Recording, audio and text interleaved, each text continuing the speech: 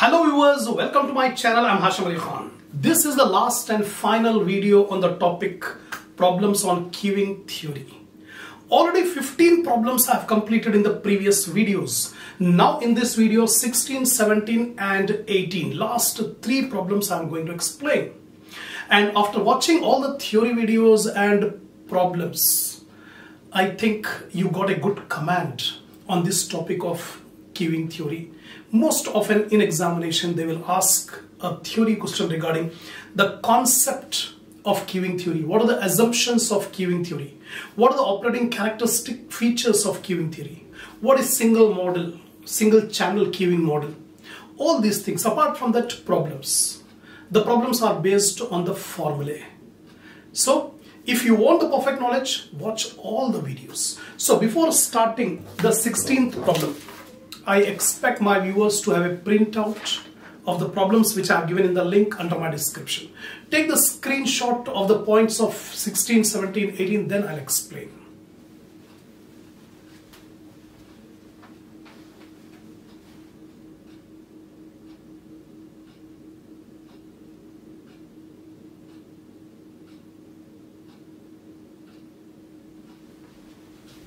Now, see the 16th problem.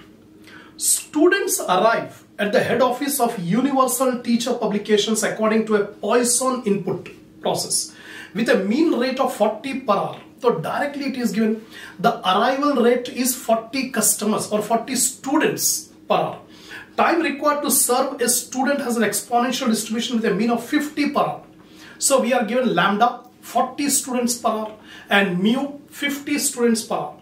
Assume that the students are served by a single individual. Find the average waiting time of a student. Waiting time means waiting in the queue. So what is average waiting time in the queue? WQ. Second, what would be the average queue length? Length means number of students waiting. Average number of students waiting in the queue. That is LQ. Then what would be the average number of customers in the queuing system? That means average number of students in the system, LS. So directly 3 questions are asked. So first of all, we write down what is a lambda and mu. Lambda 40 customers, or instead of customers you can write for 40 students. In this problem students are given. So 40 students per hour, 50 students per hour, mu. Average waiting time of student. Waiting time in the queue. That is WQ. The formula for WQ, lambda divided by mu into mu minus lambda. Already so many problems we have done. So we are given lambda 40 divided by 50 into 50 minus 40. 50 minus 40 10. 10 into 50 500. So 40 by 500 R. Because time is measured in terms of R. Now we can convert that R into minutes by multiplying with 60. 60 minutes makes 1 hour. So 40 by 500 into 60, you will get 4.8 minutes. That is the average waiting time of the student in the queue. That's it. Next, average queue length. Queue length means average number of students waiting in the queue. That is LQ. The formula for LQ, lambda square divided by mu into mu minus lambda. Lambda square 40 square. Mu is 50. 50 minus 40. So 50 minus 40 10. 10 into 5 500. So 40 square 40 into 40 1600. So 1600 by 500 it is 3.2 customers or 3.2 students. Remember one of the drawback, one of the limitation of this queuing theory is we will get the units even in fraction. In real practice we don't have 3.2 customers. We have 3 customers or 4 customers, 3 students or 4 students. But the limitation is like this. So average queue length is 3.2. Average number of customers in the queuing system, complete system, what is the average number of students? LS.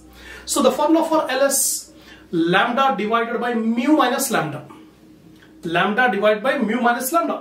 40 divided by 50 minus 40. 40 by 10 is 4 customers. So average number of students in the whole system is 4. Average number of students in the queue is 3.2. That's it. Second, next one is 17th problem.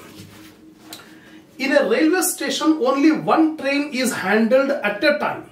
That means service is provided only for one train at a time. The railway yard is sufficient for 2 trains to wait, while others is given signal to leave the station. So totally 3 stations, yards are there. On one yard, the train ready for leaving, and the remaining 2 yards are the yards for staying the train. Till the time their turn comes up, they will wait at the yard. So 2 yards are there for waiting, and 1 yard is there for the serving the train. Now, trains arrive at a station at an average rate of 6 per hour, and the railway station can handle them at an average of 12 per hour. So lambda is 6 trains per hour, and the mu service rate is 12 trains per hour. Assuming Poisson arrival and exponential distribution, find the steady state of probabilities of various number of trains in the system. That means, what is the probability of 0 train, of 1 train, 2 train, 3 train, like that. The probability of P of 0, P of 1, P of 2, P of 3, like that we have to calculate. Lastly, also find the average number of trains in the system, that is LS, average number of trains in the system. That is the problem. So here, lambda, arrival rate 6 trains per hour, mu, service rate 12 trains per hour, length of the queue 2 trains. Then maximum number of trains in the system is 3, because 2 trains can wait for their turn, whereas 1 train will be at the yard to leave. So service will be provided to 1 train, whereas 2 trains will stand in queue. The probability that there are no trains in the system. What is the probability that there are no trains in the whole system? PO. The formula for PO, 1 minus lambda by mu, 1 minus 6 by 12. So 1 minus 0.5 is 0.5. We got PO, probability of no train. Then same, since Pn is equal to Po into lambda by mu to the power of n. Already in the previous problems also we have applied this formula. Now P1. P1 is equal to Po into lambda by mu to the power of 1. Right?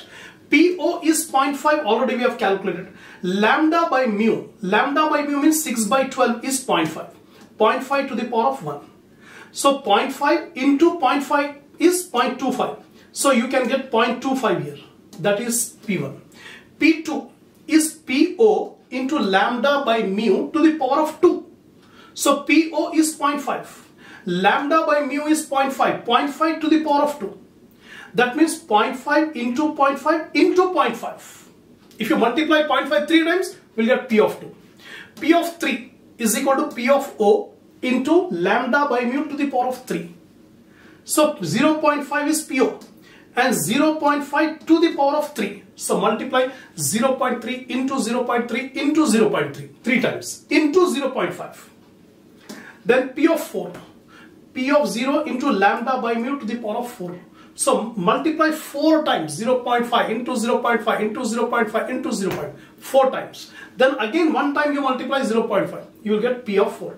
Like that we can calculate for any probability P of 5, P of 6, P of 7, like that. Second is average number of trains in the whole system, LS. LS formula is lambda divided by mu minus lambda. That means 6 divided by 12 minus 6, 6 by 6, 1 train. That is average number of trains in the system will be 1 train. That's all. This is the end of problem number 17. Now, problem number 18. The arrival rate of customers at the banking counter follows Poisson distribution with the mean rate of 30 per hour. So, arrival rate in a bank. The arrival rate of customers, 30 customers per hour.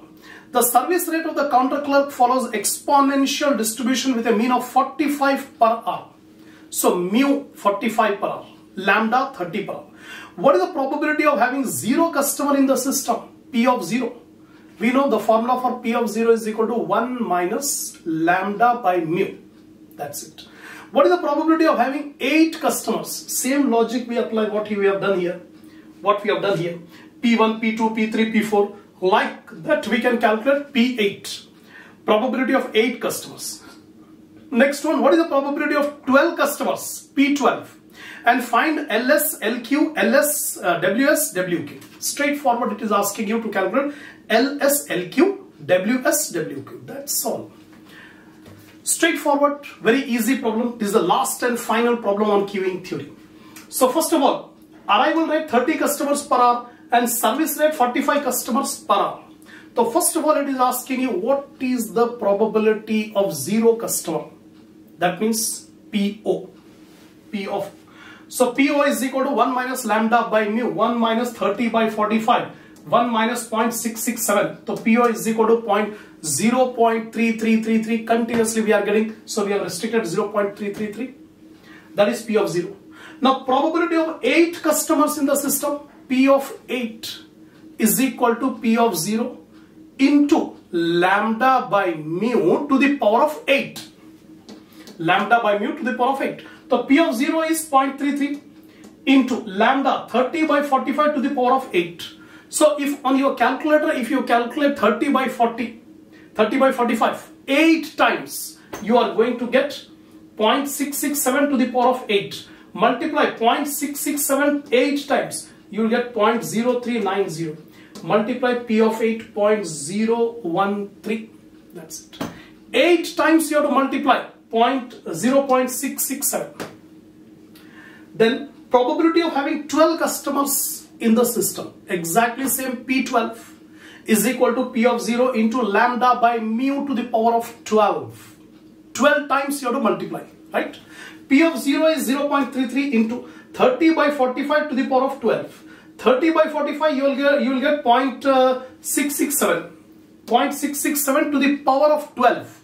So if you multiply 12 times, 0.0077. If you multiply 12 times, then multiply P of 12 is equal to 0.0025. That's all. So we have calculated P of 8, P of 12. Now it is directly asking you to calculate LS, LQ, WS, WQ. LS, the formula for average length of the system or average number of customers in the whole system, that is LS. Lambda divided by mu minus lambda. Lambda 30, mu 45, 45 minus 30, 15. 30 by 15, 2. That's it. LS we got. Now LQ. LQ means average number of customers in the queue. Average number of customers in the queue. The formula for LQ, lambda square divided by mu into mu minus lambda. Lambda square 30 square divided by 45 into 45 minus 30. So 45 minus 30 is 15. So 45 into 15. 30 square will be 900. 900 by 675. 1.33 customers in the queue. Whereas 2 customers in the whole system. Right? Then WS. WS stands for average waiting time of a customer in the whole system.